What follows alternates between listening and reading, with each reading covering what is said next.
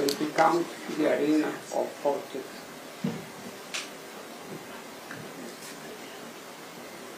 Reality may be completely different. And indeed, I believe it is different in the case before your lordships. I appear before you very often. I've never entertained any idea about your standing in relation to justice. But the perception now that has been painted by my able, learned friends, clients, Mr. Ndegwandiru, Mr. Kibe, and Mr. Macharia, that there is a sizable portion of the Kenyan population which will not be happy to hear you sit and listen to this case at all. And may I remind your lordships very respectfully, impeachment is politics of the country. There is no way you can move away from that at all.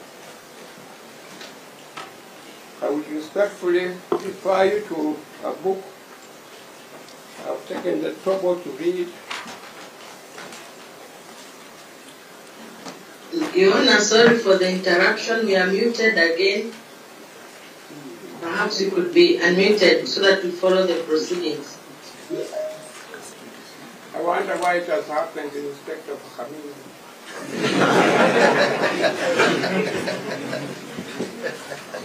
Can I speak now?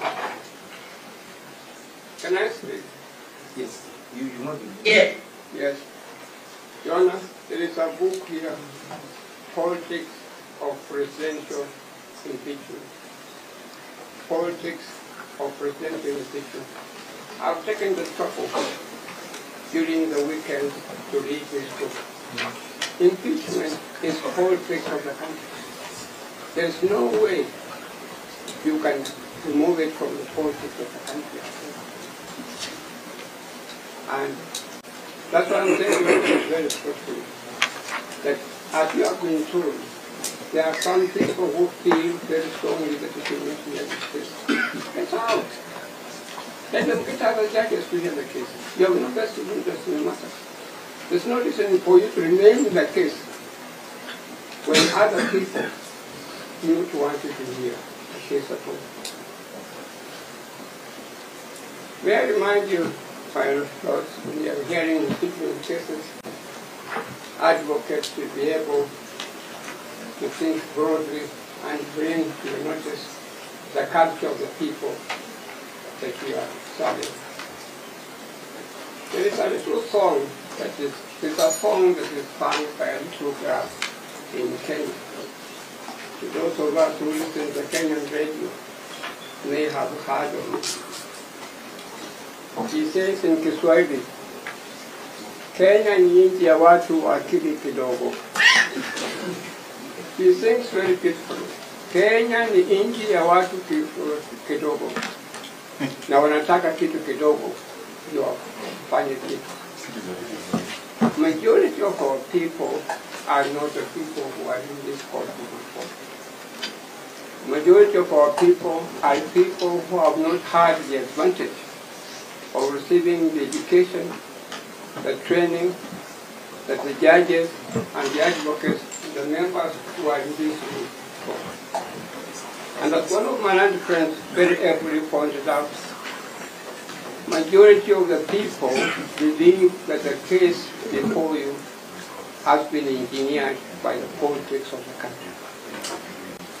And if some of them believe that your lordships cannot hear them, again, I say to you very, very respectfully, you stand to lose nothing. You better leave the case, let other people hear the case, and you will continue to maintain the name. My lord, to go back to the politics of the impeachment, this matter was passed out in the National Assembly. The National Assembly very overwhelmingly stated that the deputy president had been killed. It was then referred to the Senate, and the Senate again stated very overwhelmingly that the deputy president was guilty and convicted accordingly. My Lord, the stories that one hears in the streets of Nairobi, the stories that one hears elsewhere, you cannot afford to deny, I know you know it. Stories like members of parliament were each given handsome amount of money.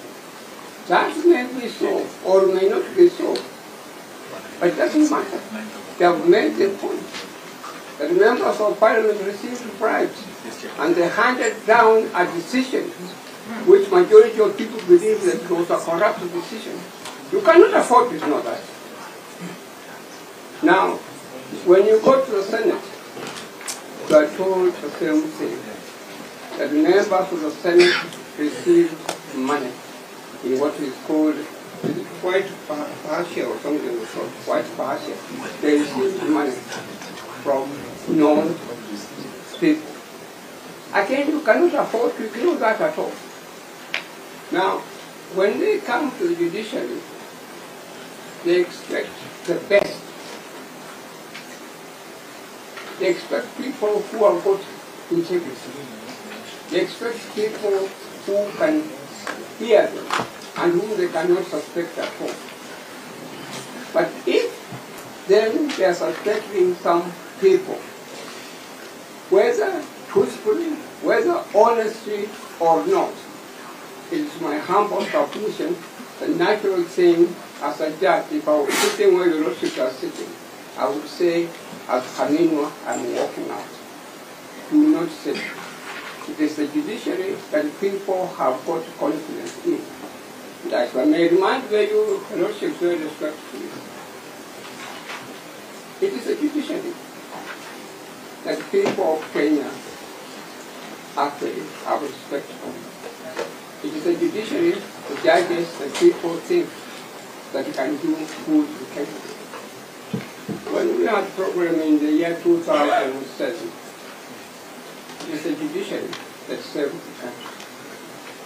When we had a program recently during the time of President Uhuru Kenyatta, and the matter went to the Supreme Court, it is again the judiciary that served the country.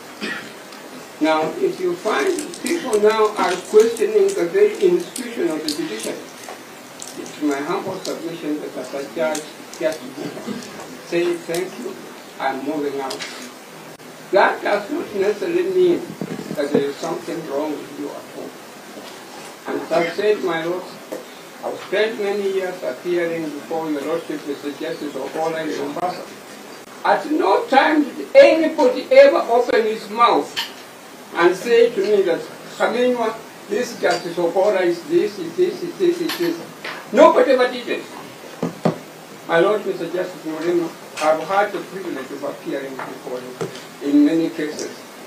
There are cases where you have given me rulings. There are cases where you have not given me orders at all. But at no stage did I ever entertain an idea that there is something wrong with Justice Moreno. We have confidence in all of you. But now, this confidence of perception. There are some people who feel very strongly that Justice Okola should be out. Justice Moreno should be out. And let the judge, may I say, I'm leaving you, I'm not discriminating against you. I'm one who has fought for rights of women. And I kept on shouting very loudly that we want women judges. I have not had the fortune of appearing before you very often. Actually, you have on a couple of times. My memory is letting me down. But my Lord, may I say, I have had the opportunity of appearing before you. And may I say this much, my Lord, if you go and check the Judicial Service Commission records, you will not find a single letter from John Khaminwa complaining against any judge. I have never done such a thing at all. It's because I've got confidence in our judges. I've got confidence in our magistrates that they deliver justice. But I'm just saying you, my lords and my ladies, if at this time we have some people who feel very strongly in the camp because they may not get justice before you are told, please walk out. Don't continue to get the truth. And indeed, the people who are saying that your lordships or my ladies do not hear this case, when they are speaking, you cannot really criticize them. They have got some valid complaints. My Lord, United States of America, which I had the opportunity and the privilege of getting and studying their jurisprudence, they gave me additional legal education. United States of America, which has an impeachment provisions like Kenya, for 200 years, there is no president or deputy president who has been impeached, and the impeachment has succeeded. None at all. None at all. Kenya, a young country, which got the first constitution involving impeachment provisions, came into operation in 2010, and in 2024, we are now being told the deputy president has been impeached successfully, has been found guilty. Is it unreasonable to suspect there is something wrong? Is it unreasonable to suspect that someone is doing something wrong? Gachagua may be an actor, may not be properly educated, but he's a deputy president of the Republic of Kenya. Why should he be the first one within such a short time to be impeached in the country? Can't you suspect there is something wrong? That you are not doing some things properly? That America, which has had impeachment provisions for 200 years, has never successfully convicted someone for impeachment as well as politician. Thank you, Dr. Khaminwa. Thank you very much. May I say thank you, may I say with your respect, I would appreciate if you would uphold my submissions.